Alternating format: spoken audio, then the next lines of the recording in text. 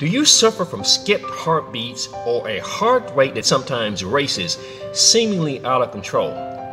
Well, an occasional skipped beat is normal, even for a newborn infant, but if you suffer from chronic irregular heartbeats, then you have an issue that needs to be addressed. Hi, I'm Dr. FEELRIGHT, and today I would like to discuss perhaps my most important topic to date. It's concerning what people group into an umbrella under heart palpitations. But there are many forms of irregular heartbeats or palpitations. There is tachycardia, which is an accelerated heartbeat, bradycardia, which is when the heart rate is too slow, and the most common heart rhythm problems, atrial fibrillation or AFib, which is sudden heart rate increases due to certain factors, and PVCs, which are premature ventricular contractions, which is when the heartbeat is slightly out of sync because of an extra beat, and it causes the heart to pause or skip to compensate. Previously, PVCs were thought to be benign and of no consequence, but recent studies have shown that frequent PVCs could lead to heart failure over time. But the good news is that once they are stopped, the heart can return to normal. However, if they are left unchecked, the heart may remodel itself or enlarge, leading to other problems and complications. Atrial fibrillation or AFib can lead to a serious pooling of blood because the heart chambers are quivering when a person is suffering an AFib episode. Now, this can lead to serious blood clots and resulting dangers from those. The average heart beats over 115,000 beats per day, and some who have extreme PVC problems have 20 to 40,000 skipped beats per day. Not good, not good at all. To compound the problem, scientists do not know what causes the extra beat. In the case of the person who suffers AFib, the prevailing method of treatment is called catheter ablation, where the cardiologist inserts a catheter into the heart and he moves it through the vascular system and pinpoints an area believed to be sending improper electrical signals to trigger the racing heartbeat. And he cauterizes the area, forever destroying that tissue and the resulting circuit. Now, the problem with ablation and those procedures is that they're sometimes unsuccessful and have to be done several times at a cost of $21,000 per attempt. Again, not good. Then there is the medicine therapy that can go along with it and be an adjunct to it, and it can cost upwards of $4,000 to $5,000 yearly. Now, this is an ongoing treatment and not a cure. Now, what if there was a potential cure that did not entail neither drugs nor risky surgery? Now, first, let's examine some common sense facts. If your heart is functioning properly, you shouldn't even know that you have a heart. So consequently, any disturbance in heart rhythm is problematic. Secondly, there is no conclusive proof that caffeine affects either malady. In fact, the evidence is clear that caffeine is not the cause of irregular heartbeats.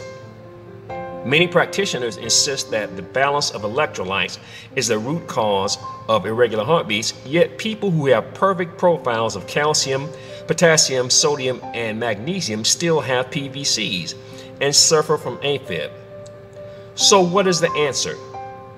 As an empiricist, which I am, who looks at simple facts and logic and truths, I arrive at my decisions based on facts and truth and observation. So, having said that, the answer to this problem could be right in your gut. The general population does not realize that the body's immune system resides primarily in the intestinal system. The body's biome is the principal headquarters of positive biotics that keep bad bacteria in check and keep it from overrunning the body. One such bacteria is called Helicobacter pylori, and I'm going to shorten that and call it H. pylori. It is present in 50 to 60% of the world's population, but if left unchecked, it can cause serious stomach and intestinal problems. In fact, it may be the root cause of many people's ulcers, and that's how serious H. pylori is.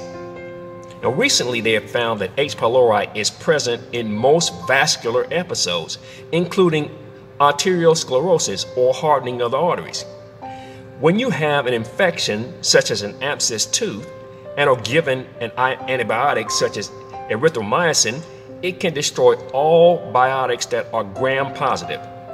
Now let me stop to explain this. Bacteria are either gram positive or gram negative, and H. pylori is gram negative. So it follows that if you have a 2 to 3 week antibiotic regimen and you are taking an antibiotic that is gram positive, you will destroy all of the good flora and keep the bad flora like H. pylori, and it will just wipe out all of the good positive flora in the body. So when that happens, you have problems, and the problems could be widespread. So, well, let's ask this question. How does this affect premature ventricular contractions and AFib and things of that nature? Well, H. pylori is a situation where it has a virulent aspect. In other words, it can infect areas in the same way that a virus could. Now, left unchecked, H. pylori could infect the heart, including the mitral valves and the system which ultimately controls heart rhythm, the vagus nerve. H. pylori could become so widespread that not only that it infected the vagus nerve, but the heart muscle, causing cardiomyopathy and a problem with the pericardium, which is the outer layer of the heart, which is called pericarditis. Scientists really say that they don't understand or know exactly what's happening with this. They just know that this is an infection of the heart muscle in the terms of cardiomyopathy, and is an infection of the outer sac of the heart in pericarditis, but they don't know exactly what the agent is in that. I am offering in this situation that we will discuss, and we will come to a conclusion that H. pylori could be the factor, the mitigating factor in all of this. And it could be the root to all of the irregular rhythms and everything like that.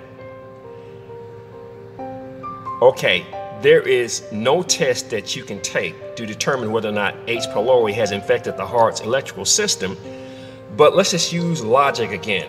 It would logically follow that a destructive biome left unchecked in the body can and will do major damage to its host. So, if that's the case, if my theory is correct, and I believe that it is, that H. pylori has just taken over and caused all kinds of electrical problems and structural problems with the heart, so what do we do to combat that? What can we do to stop H. pylori? What we do is we enlist the mortal enemy of H. pylori, which is Lactobacillus reuteri, or L. reuteri. L. reuteri has shown in studies to reduce H. pylori by 96% in 14 days.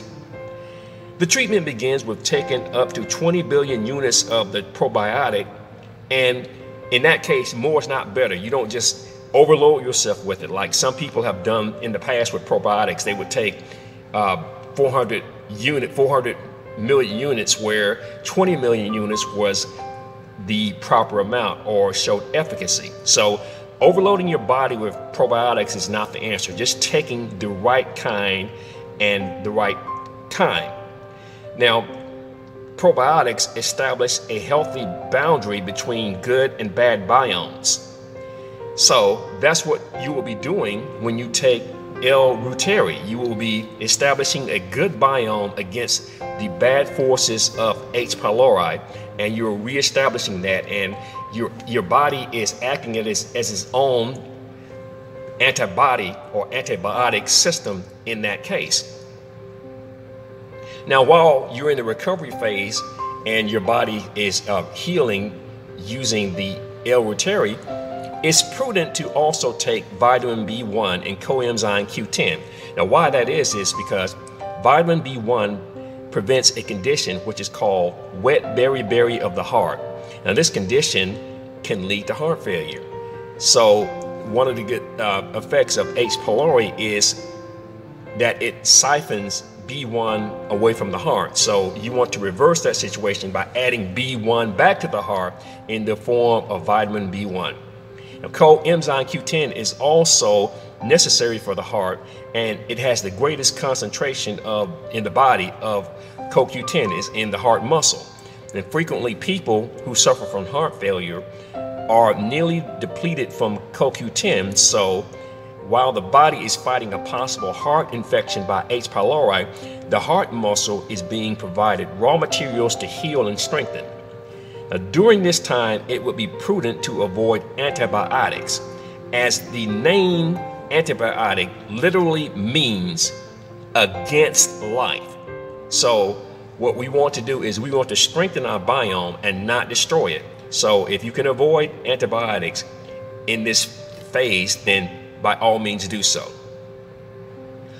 I'm Dr. FEELRIGHT, and while this is not to suggest that no one needs drugs or ablation procedures, rather that the solution may lie in treating the cause of PVCs and AFib rather than their symptoms. And I hope this information is helpful to someone suffering from irregular heartbeats. And just know that I am always working to help you feel right. Thanks for watching, and as usual, have a great day.